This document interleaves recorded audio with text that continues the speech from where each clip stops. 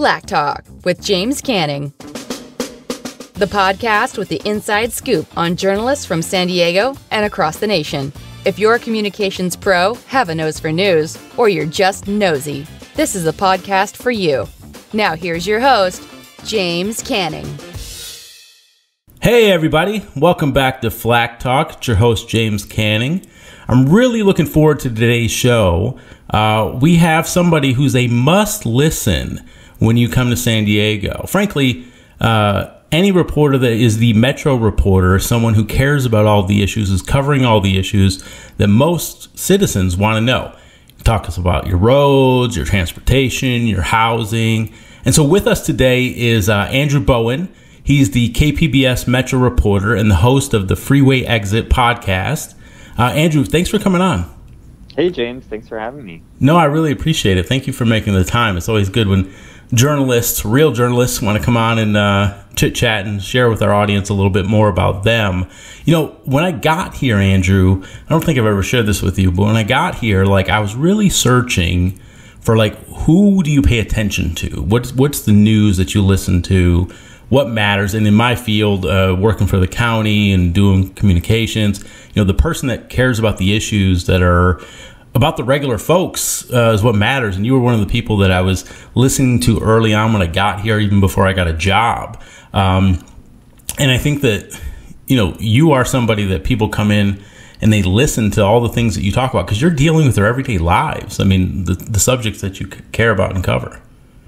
Yeah, thank you. I've been in San Diego for it'll be 8 years in September, and it's been really gratifying to get to know the community and to let the community get to know me a little bit more, and just become one of those folks who people turn to help understand what's going on. It was like a very fast entry into this world. I moved to San Diego, never having lived here before, or even been here before.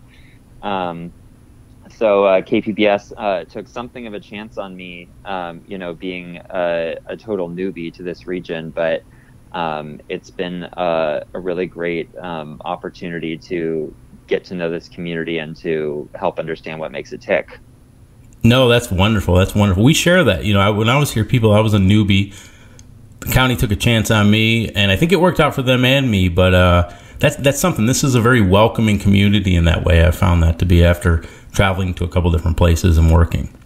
Yeah, and also a lot of support amongst the journalists in San Diego. I was on the board of the Society of Professional Journalists San Diego chapter for 4 years, and was always really encouraged by the support that I got from my colleagues outside of KPBS, and just the different events that they put on, and the networking and the just collegial attitude. Journalism can be sometimes competitive, but I've always found that in San Diego we support each other, we highlight each other's good work, and, we really understand that we're all working towards the same goal, which is just an open, transparent society with, elected leaders who are accountable to their constituents and who, follow through on the promises that they make. Yeah, no, that's all that we should be asking for from our journalists. And I think that the professional organizations that support journalism and PR are really important to kind of uplifting the careers of the folks in those areas, but then also just upholding the duties, if we will. And I appreciate the fact that you've done that. I've had to do that in my career as well, get involved with those organizations, and they're great. They're great. They help you advance. I want to, we're going to get into some KPBS stuff and so forth as we get into this, but I wanted to kind of take people back. I appreciate you talking about how you kind of came here 8 years ago, but as we talked about, most people know transportation, housing, bicyclists and pedestrian issues. But before joining KPBS, right now, you worked at a German international public broadcaster. I hope I don't butcher this, but it's Deutsche Welle. And then you also worked at Der Spiegel, which is Germany's largest news magazine. Can you tell us how you ended up getting there after going to school? Sure. So when I went to college at Northwestern, and I guess I could trace my interest in Germany all the way back to the end of high school when I traveled with my family to Switzerland, where my grandpa did his doctorate degree in the early 50s, and also through Germany, where we saw some of the villages where our ancestors lived. And it was the first time that I really felt like I had any kind of cultural heritage, and was just very interested in the German language. So I started taking that in college, and that led me to a fellowship program that I was accepted in at the end of college, called the Congress Bundestag Youth Exchange. And originally the plan was to go to Germany for a year. I was going to do an internship at Deutsche Welle, which, as you mentioned, is the international public broadcaster of Germany, kind of like the BBC World Service of Germany. And so I was going to do an internship, but they had some openings for freelancers at the time. So that what was originally going to be a one-year fellowship program pretty quickly turned into an open-ended job as a freelancer. And in Germany, they were really taking care of me even as a freelancer. I got sick leave and paid time off and health insurance, even though I wasn't, working there full time. So it was a really great way to sort of get my start in working there and also in Germany.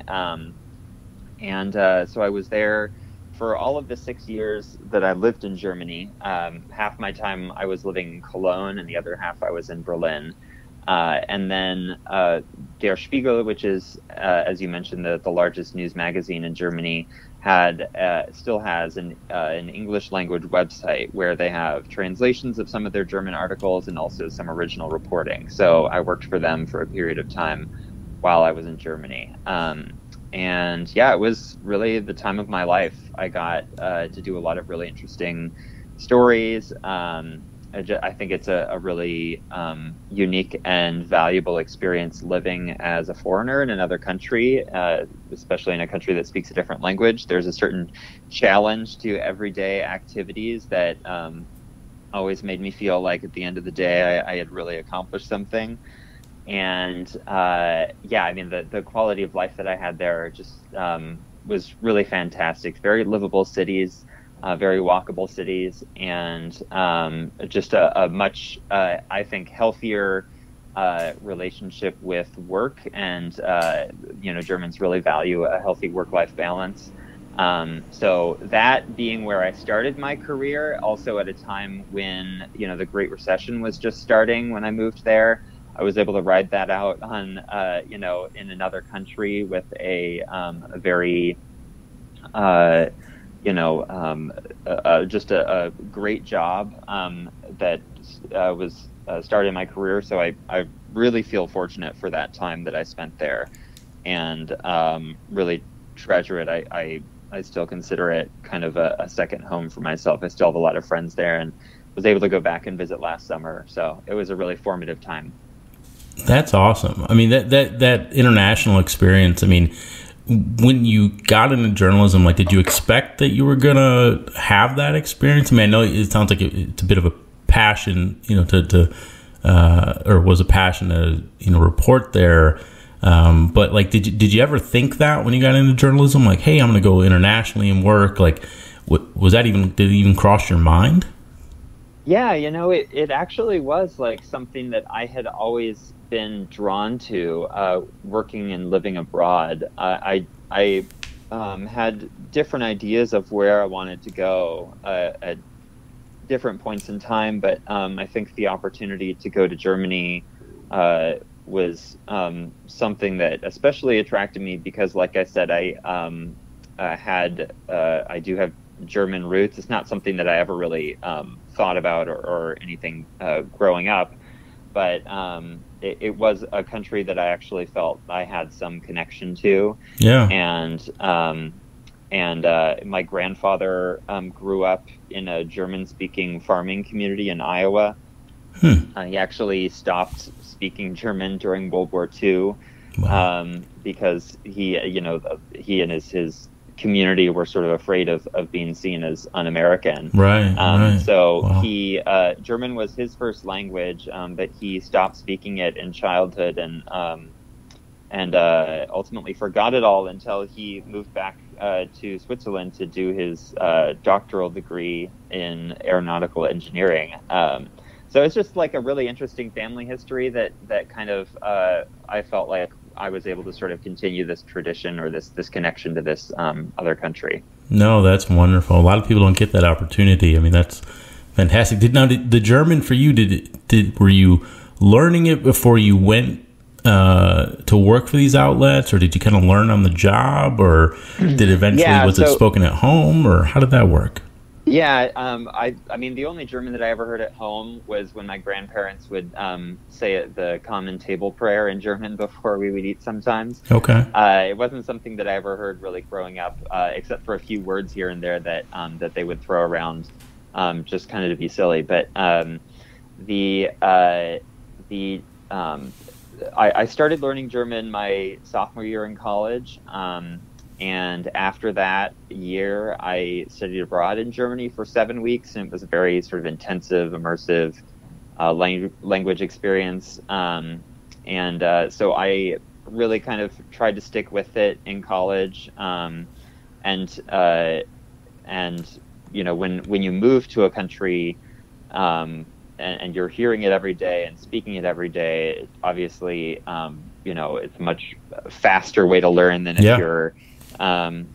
you're doing, you know, Rosetta Stone or Duolingo or anything like that. So, it was something that I started in college and sort of stuck with and was, I mean, I've always been a fan of foreign languages, and I think it's a really great way to get to know a culture. You know, there's this meme on the internet, like, what's the German word for blah, blah, blah, you know, like a really, really convoluted and complicated subject that for some reason is like one word with, you know, 36 letters. So it's a really interesting window into a culture and a society and a different, you know, way that people think and talk. And I've always been excited and interested in languages, and German has been just a really fascinating and exciting passion of mine. No, that's awesome. I don't get to speak it all that often anymore, unfortunately. But when I was back there last summer, it was nice to kind of dust off the old German and you know, reactivate that part of my brain. Yeah, no, that's cool. And when you said passion, I mean, I think that's really important in careers like yours, you know, where you can marry a passion with, you know, the work that you do every day, because it kind of makes it a little easier. You know, I wonder too, like, I thought I read somewhere that Spanish and Portuguese, you also speak these languages? Mm-hmm. So four languages, folks. Yeah. I started Spanish in high school, and it was actually my minor in college. Wow. It was, I think, the most logical language, foreign language for me to learn as somebody growing up in California. I grew up in Northern California. Right. And so, that has, you know, I've spoken Spanish longer than any other language besides English. Portuguese I picked up, and it's actually funny, when I first got to Germany, I was really nervous about, I had just studied abroad in Argentina for 5 months, and my fluency was probably the best it had ever been at that point.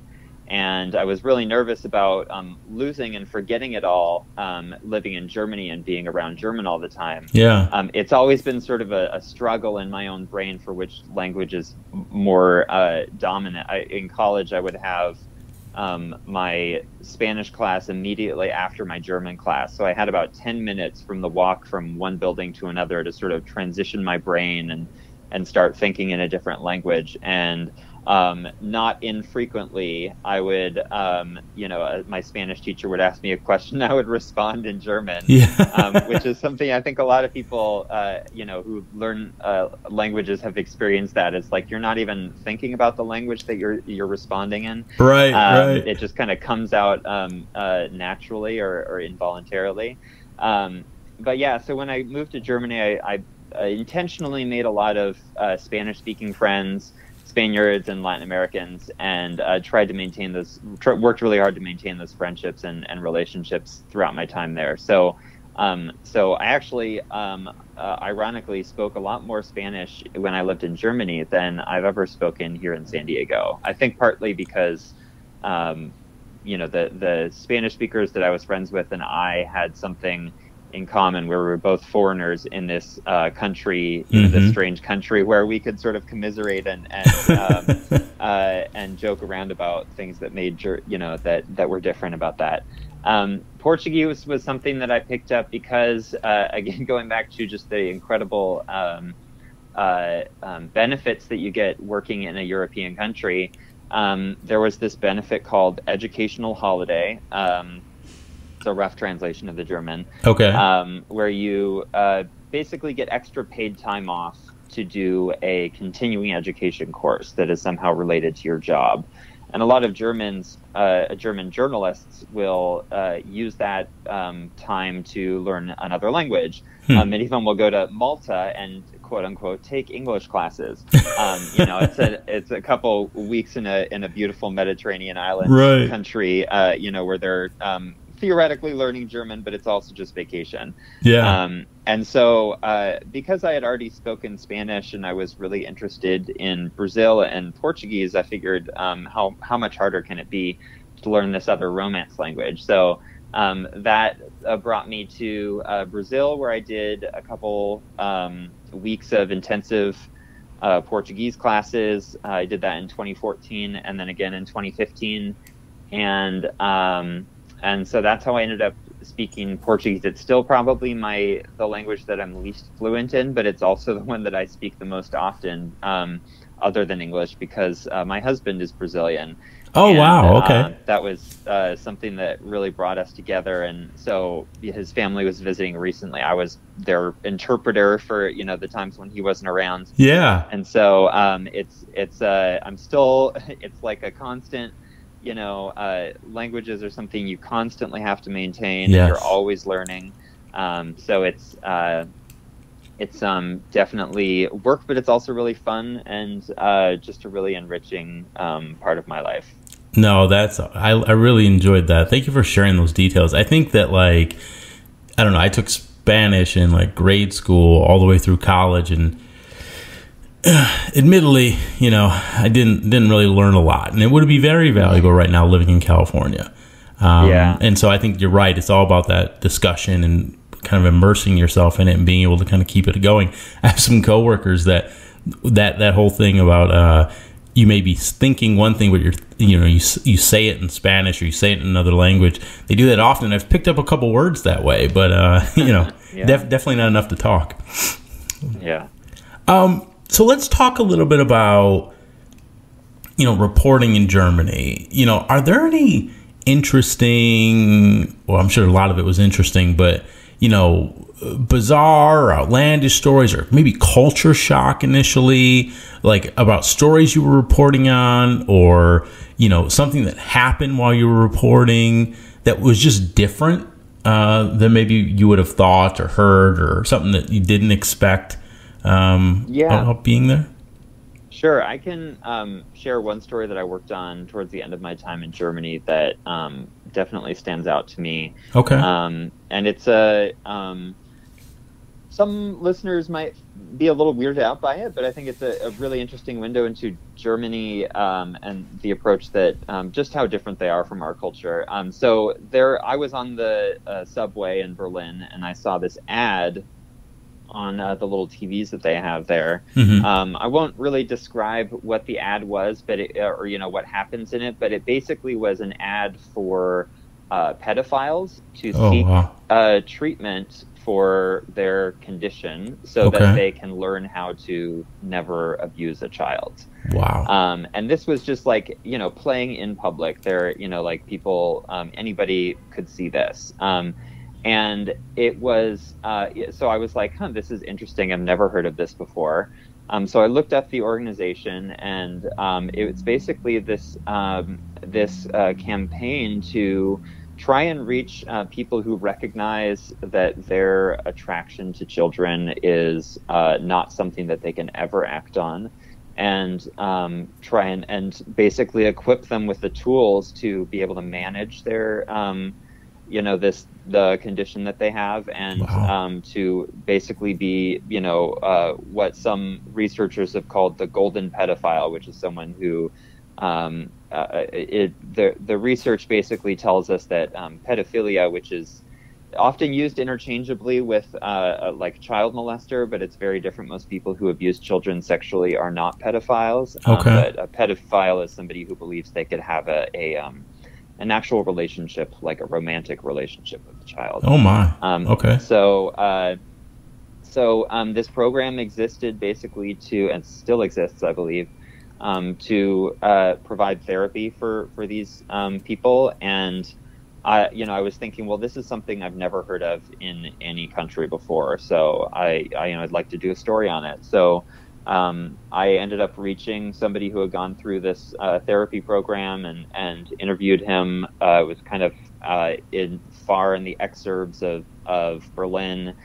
We met in a public park. He wanted to remain anonymous because he was really afraid of being hunted down by people in his community. But this is somebody who had never once touched a child inappropriately, and who had managed to get to a point in his life where he felt like he could still function as an adult and deal with this condition that the research really tells us is not something that people can necessarily change. They may have been born that way, and have to learn how to control their behavior. So that it was really a difficult story to report. Something that we had to sign an agreement with him that we would disguise his voice, and that his identity would remain anonymous and everything. But it's a story I was really proud of. And This American Life, the radio show that most people have probably heard of, did a segment several years ago on this type of person, a pedophile who never sexually abuses any children, and recognizes that they that doing so would be immoral and wrong, and they actually referenced this.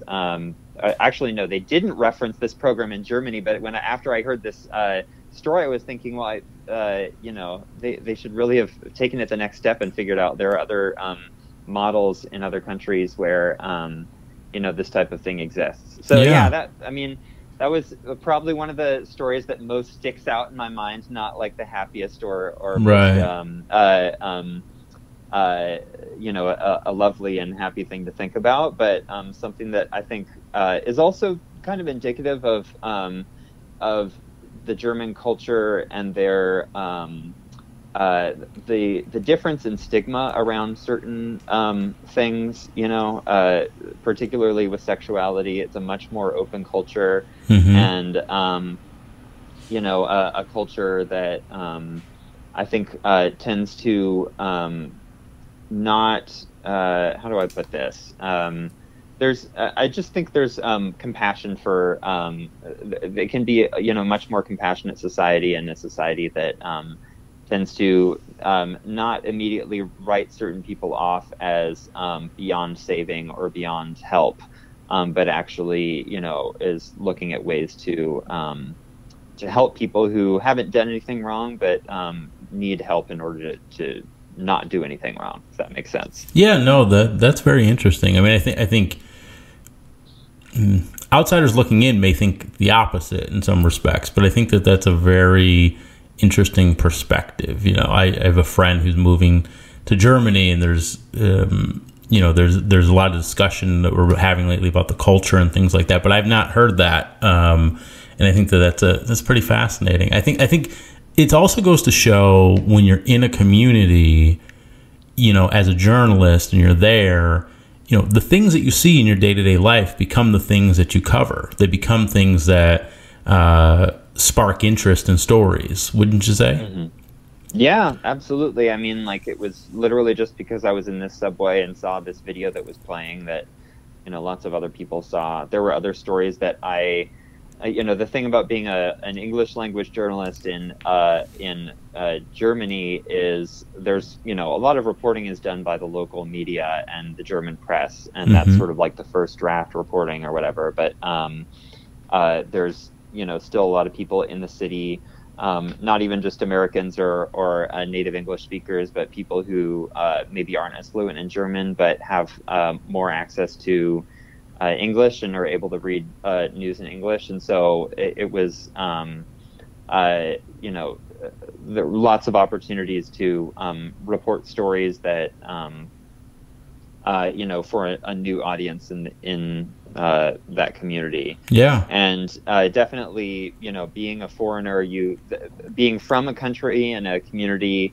there are probably certain things that you take for granted that, maybe you don't realize are interesting to other people. But when you have an outsider's perspective, you come in with a fresh look at it and think, this is different from what I'm familiar with, and so I should figure out what the story is here. Yeah, yeah. Well, it's interesting. So I kind of see this theme, as you talk about your international work and work in Germany, and then you translate that into KPBS, right? I mean, cities seem to be something that you're very passionate about, what's happening there. 8 years ago, as you mentioned, you joined KPBS. I think that's in marriage terms, it's like the bronze year. So I don't know if they're going to give you a bronze microphone when you hit that 8th year exactly. But, but I mean, I'm wondering, when you got to KPBS, was Metro Reporter your initial kind of beat, or did you kind of work your way into that, or how did that work?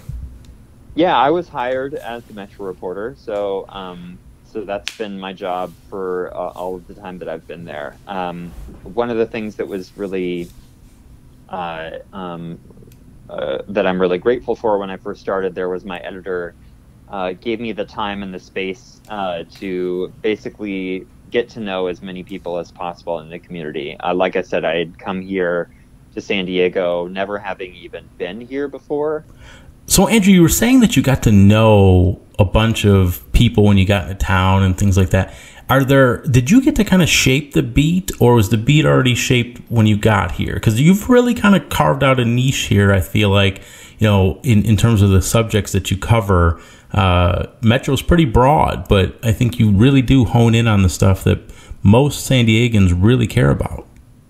Yeah, when I first got here, I mean, the biggest difference between my life in Germany and my life in San Diego was how I got around. I never drove a car for the 6 years that I lived in Germany, and here I was driving pretty much every day. So that immediately was something that I was thinking, this is an area that I'm interested in covering, and I noticed that there wasn't a whole lot of coverage of public transit, but at the same time, in October 2015, which was a month after I started at KPBS, the City Council passed their Climate Action Plan, which included goals for just huge increases in public transit ridership. So I was thinking, well, if this is going to be such a big part of the future of transportation in San Diego, then we need journalists who are willing to dig deep here and really figure out how we can pull this off.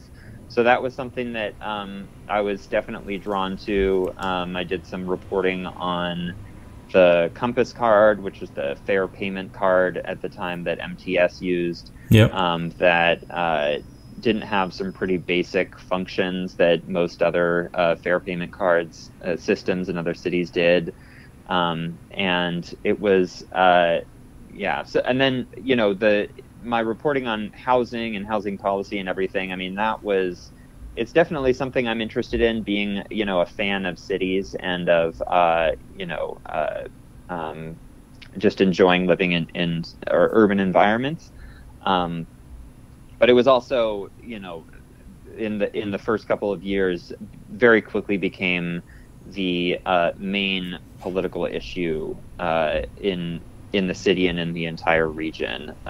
So it wasn't really something that I myself identified as, this is a big story and I want to cover it. It was something that, I knew it was a big story, but not just because I cared about it, but because everybody else seemed to care about it as well. So that's kind of been how I've gotten so interested in all of that, and how to your question, yes, I had quite a bit of leeway in shaping the Metro beat at KPBS, and that, so it was both things that, were objectively big news in San Diego, and still are, as well as my own personal interests and things that I, can get excited about. I mean, the best stories that most journalists will tell you, the best stories that they write are the ones that they actually have, an interest in and can get excited about. Well, and that's one of the questions that I was wondering. You've started this new podcast, launched recently, called Freeway Exit. And could you talk to us a little bit about that? Because it definitely has to deal with roads and this issues. I was listening to the episodes. Talk to our listeners a little bit about that. And we'll make sure we put some information in the notes about it. Yes, Freeway Exit is one of the first podcasts of this kind. It's a sort of serial narrative story. We're starting with 6 episodes. The sixth, we're speaking today on May 30th. Episode 5 just dropped, and the 6th and final episode will drop on June 6th. It's a story about the past, present, and future of San Diego's freeways. How I sort of became drawn to the subject. When I first got to San Diego, freeways were a big part of the debate at SANDAG, our county's our regional transportation planning agency. So there were a lot of debates over whether certain freeways should be widened, and how we're going to spend our limited transportation dollars, how we can do so effectively in a way that aligns with our climate goals of reducing driving and reducing our dependence on cars. So they were, freeways were definitely a big subject in terms of just the day-to-day news that I was covering. But then the longer that I stayed here, the more I started learning bits and pieces of the history around freeways, and how, for example, when I-5 was built through Barrio Logan, it really devastated that community, reduced the population size. It made it much, much, much more difficult and dangerous to walk, for many people, just to walk from their home to their church, or from their home to their school or their job. And so it really had a negative impact on that community, also in terms of air pollution and just environmental health. Similar stories around SR-15, the freeway that goes through City Heights, and how that community fought to get more amenities alongside the freeway, which is why there's a park over one of the blocks of the freeway in that community. Yeah. So a lot of this history, I think some folks maybe stumble upon it at one point or another, but so much of it is forgotten, and so it seems like a really ripe topic for some deep dive reporting. And a lot of these stories around the origins of our freeway network, I think, actually do carry some important lessons for us as we continue to debate the future of transportation in San Diego. And,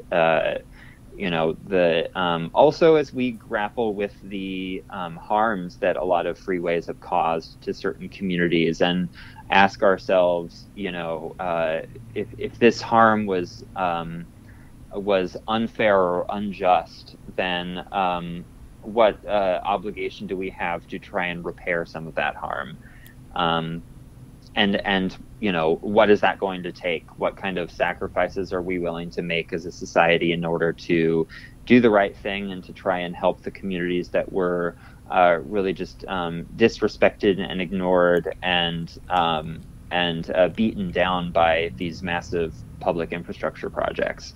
So it's a podcast about, like I said, the past, present, and future. We're looking at different ways, ideas that are being discussed in San Diego, around how to mitigate the impacts or the harms of freeways. And, can we see a future where so few people are, where we've actually met our climate goals, where fewer people are driving, and when they do drive, they're driving much shorter distances, and we are less dependent on the freeways. And if that is the future we're able to imagine, then what do our freeways look like? Are they always going to be the way they look now, at that same size and scale?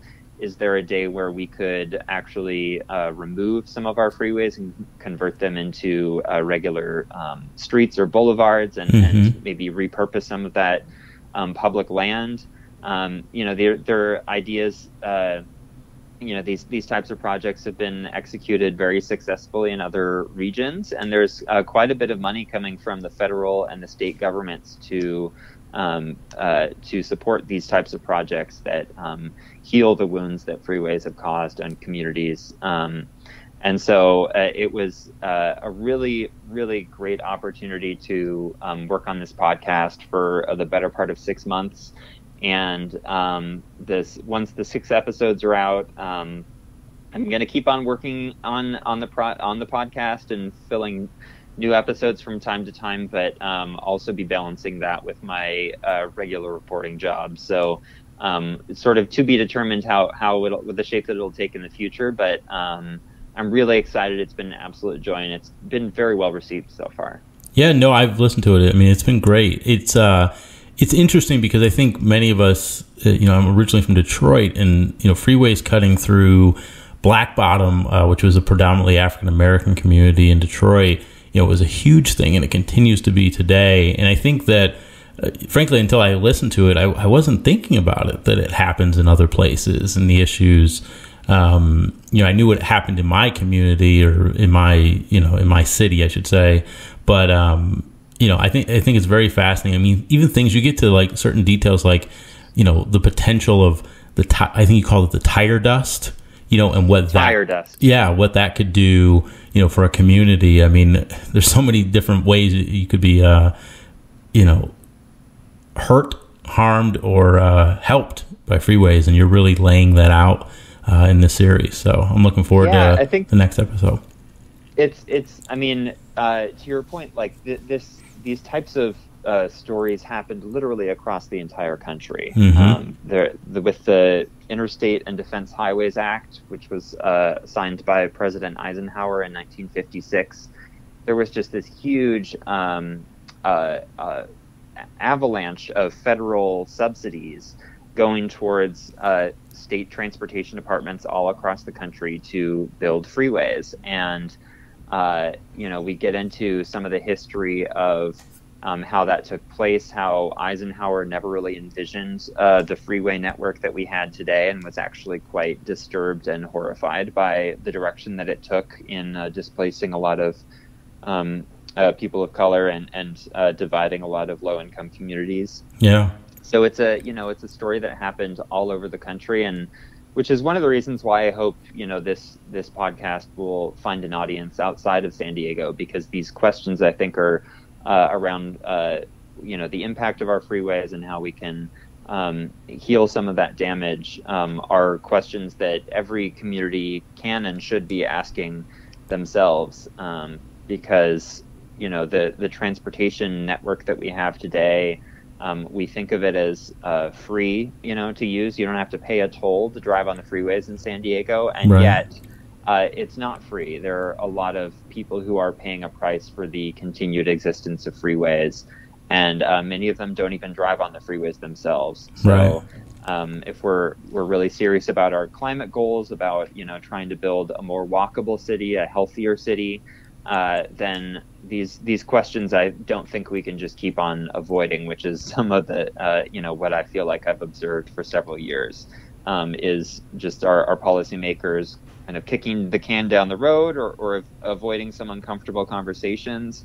But I really wanted to bring that into the open and center this story and the whole project. No, thank you for doing that. Thank you for focusing in on such an important subject. I mean, there's a lot of that discussion happening, and we look forward to kind of continuing to follow that series as it kind of wraps up. But then as you continue to report on these issues as it relates to our community here, community, that I feel like that is a big word that is kind of permeated throughout this entire discussion that you and I have had today. And one of the things I wanted to talk a little bit about, we got a couple more questions before I get to your breaking news round, but I wanted to talk on a couple of subjects, maybe a little bit more personal. When we talk about community, you are a member of the LGBTQIA community here in San Diego. And I remember seeing, especially recently during the Mpox virus, how it was affecting the community. I felt like, you did a really good job of using your platforms, your Twitter presence, your station's willingness to give you the room to educate, inform, and, hold folks accountable on things that were happening around that. I'm wondering if you wouldn't mind sharing with our listeners, what has it been like being a member of the LGBTQIA plus community in the news business throughout your career, and why does representation in newsrooms really matter? Sure. Well, I should acknowledge, I think I come from a background of quite a bit of privilege. So I grew up in California, have lived my life in cities and communities that are very welcoming to queer people. And so I don't feel like I've experienced a great deal of discrimination for being a gay journalist. Mm-hmm. But that doesn't mean that I have not also seen instances where I or my friends or peers have been treated differently because of our gender or our sexuality. I've seen and witnessed people, queer journalists have their ability to report on certain stories be questioned by their editors because they are from that community, and so does that sort of disqualify them from reporting on that community? And these are conversations that I think journalists and newsrooms have been having more often in recent years. There was a big reckoning around race and journalism after the George Floyd murder. Yes. And a lot of newsrooms, started crafting new diversity, equity, and inclusion statements and things like that. And so I do feel privileged in being able to use my position. And I should say, I'm speaking on my own behalf, not on behalf of my employer. Of course, yes, of course. But I do feel honored and privileged to be able to use that platform to try and speak out in favor of and in support of diversity in newsrooms. I think ultimately, the best newsrooms that do the best job of covering the news are the types of newsrooms that have the same type of diversity, that is reflected in the community that they cover. And so I also think that there are certain blind spots that a reporter who is straight and cisgender may have when they're reporting on issues of, surrounding the queer community that that a person from that community may not have, may be able to spot certain problems with the way that a story is told, or ways in which our community might be othered in the news coverage. Mm-hmm. And then, there's also still examples. I mean, I was invited to speak at the San Diego Pride rally last year in 2022. Yeah. And when I made that speech, I told the story of a trans non-binary journalist who worked for South Dakota Public Broadcasting and was ultimately fired, according to their supervisors, because they were not objective, and that they, eroded their own credibility by sharing stories on social media about being trans in South Dakota. Wow, and that's a shame. And so, it's not just an issue of good journalism; it's also an issue of equal protection under the law, and of journalists allowing to be their full selves in their jobs, not having to hide it or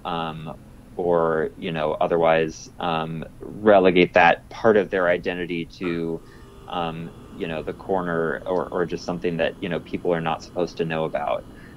So it's a role that I try and play both in the San Diego community and also at KPBS, helping other reporters figure out what the right language is to use, or supporting my colleagues in every way that I can. I'll also mention that I'm a shop steward with our union at KPBS, and so I see that also as a role that, as an important role of me trying to advocate on behalf of my colleagues. And so yeah, it's definitely a rewarding experience being able to try and move things in what I see as a better direction, and try and force our newsroom and other newsrooms to have these conversations around how to be a good news organization and not sort of ask reporters to check their identity at the door when they're coming in, because ultimately that rule or that value of objectivity, I think, is one that favors I know certainly that there is no quote unquote neutral perspective, and what passes for a neutral perspective in many cases is just the perspective of a straight white man. Mm-hmm. And so that's a conversation that I really want to see continuing to happen in the news industry. Yeah, no, I really appreciate you sharing your perspective on that, and the perspective that you're coming from. So thank you for sharing that with our listeners. Kind of keeping on this before we hit the breaking news round here. Look, people read your name, they see your face on TV, they hear your voice on the radio. But would you mind sharing with some folks, when you're not doing your reporting, what are the things you like to do? How do you unwind? What are your favorite foods and beverages? What kind of activities do you love that I guess they could be things that inspire your work, but maybe things that don't, that somebody wouldn't necessarily know if they don't know you as much as others? Sure. Well, probably no surprise to anyone that I love riding my bike. I really enjoy riding around town and getting to know different neighborhoods, just being able to see it, out in the open and not through a windshield. I have been really getting into gardening over the last, 6 months or so. Okay. I've got some grow bags in this area in our alley that gets a decent amount of sunlight. So I've got some kale growing there, some snap peas, and some tomatoes. So that's been a fun hobby of mine. That's cool. And also just learning about gardening in really small and confined environments. It's something that a lot, I live in a condo, and it's not there's no actual ground for me to garden in, so figuring out ways to sort of still have that access to fresh food, and also just see things grow, even if I start a plant that doesn't produce any fruit or any kind of food for me. It's just interesting to see the process from seed, to see it all grow. That's something that I never really had much of an opportunity to do when I was younger. So that's neat. Yeah, that's neat. Okay, so e-bike or regular bike? Are you still doing person pedal power, or are you loving the e-bike, or you do both, or what do you do? I have both, actually. I bought a Rad Mission bike during the great Rad Mission sale of October 2022. I got it for $500. All right. Yeah, so I've got an e-bike, but also a regular conventional bike. My husband is a ballet dancer, so when we go biking, his legs are usually pretty exhausted, so I give him the e-bike and I ride my regular bike. That's very considerate of you. Very considerate. So, Andrew, this has been great. We're going to hit our breaking news rounds, like breaking news. And what these are is questions that I've actually adapted. Thanks to a woman I know, Melissa. She gave me this idea to use the James Lipton Actor Studio questions. There's about 10 questions. They really get underneath the minds of folks. And I'd love to ask you these questions. I think they're kind of fun. They're kind of interesting. And we've been doing this a few episodes. So I think we're going to keep this going. You'd be the third person that does these. So are you ready for some breaking news questions here, Andrew? I'm ready. All right. What is your favorite word? I'm going to go with cerulean. I really, like when I was growing up, I loved that crayon. It was my favorite Crayola crayon. And it took me a while to figure out actually how to say it, but I think it's a really cool word and interesting spelling and a beautiful color. Wait, can you say the word again? Cerulean. Cerulean. You've seen The Devil Wears Prada. You know yes. that cerulean plays an important role in that one scene. Okay, what is your least favorite word? Oh gosh, I don't have one at the top of my head, so I am trying to think. Let's see, a least favorite word. Yeah, I don't know. Okay, that one's a tough one. I can't think of anything. Journalists like words, so maybe there's not one that you dislike. Right, maybe they all have a place. Words are good. Yeah, they have a place. Yeah. Actually, okay, I'll say this. Okay. You mentioned community. Yes. So that is a word that I find, it has meaning, but it is so often overused, and people use it in so many different contexts to mean so many different things. Mm-hmm. That's something as a journalist that is my pet peeve, that, when we can't figure out new words to describe things, or when we're using one word as a stand-in for another, that's one thing that does get on my nerves. All right, so ladies and gentlemen, you've just heard I got on Andrew's nerves this entire interview. No, I'm just playing around. No, I understand. No, that you're right. We should be smarter human beings and be looking for new and interesting words like cerulean to figure out how to work in. Right. Okay, what turns you on creatively, spiritually, or emotionally? Oh, I'm going to say I've really enjoyed exploring nature in San Diego, hiking the urban canyon trails, swimming in the ocean and seeing the sea life there. That's been something that I've found a very a rich source of creativity and inspiration. Awesome. What turns you off?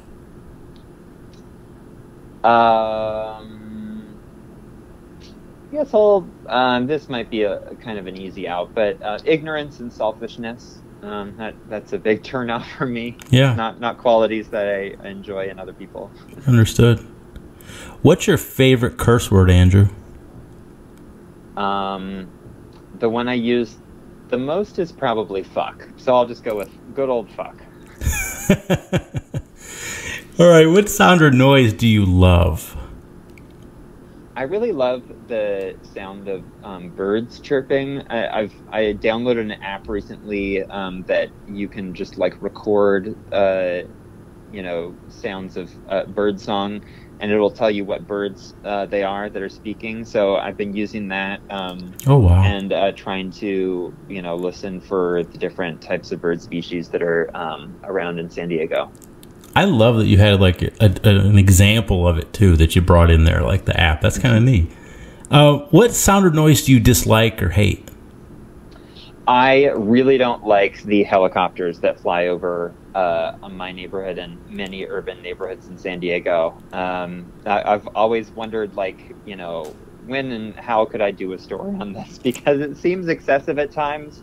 There was one time when the police were flying around my neighborhood, and making this big announcement over a loudspeaker about, it was probably 11 o'clock at night, about some suspect who was on the loose, and the description that they gave was just impossibly generic. And I was thinking, okay, what good are you doing here? Is this not just scaring people in their homes, at this late hour? Yeah. So the noise of the helicopters really does get on my nerves. I got you. What profession other than your own would you like to attempt? It's hard for me to imagine doing anything other than journalism. So this is a tough one for me. I'll say both of my parents' careers I found very interesting, and I could see myself in an alternate universe taking those up. My mom was a therapist, and they're both retired now. But she worked in therapy, and I think that's something that I could maybe do, in another world. And my dad was a vineyard manager. He worked in viticulture, and I always thought that was a really interesting and fascinating career. So I'll go with those two. Okay. Is there a profession that you for sure you wouldn't like to do or you wouldn't be good at? Politics. My husband will tell me sometimes, I want you to run for mayor in San Diego. And I'm like, no, you don't understand. Nobody would vote for me. And also, I like that as a journalist, my only loyalty is to the truth. I think that a lot of politicians end up feeling the need in order to get elected to just tell people what they want to hear and avoid the difficult truths that people don't want to hear that might even make people angry. But that's something that I don't think I would be able to resist, even if I were running for office and trying to get elected. So I'm just going to go with politics. I gotcha. Andrew, if heaven exists, what would you like to hear God say when you arrive at the pearly gates? Oh, good job. Oh, good job. I'd like to know that the time that I spent here on Earth, that I did a good job. That's great.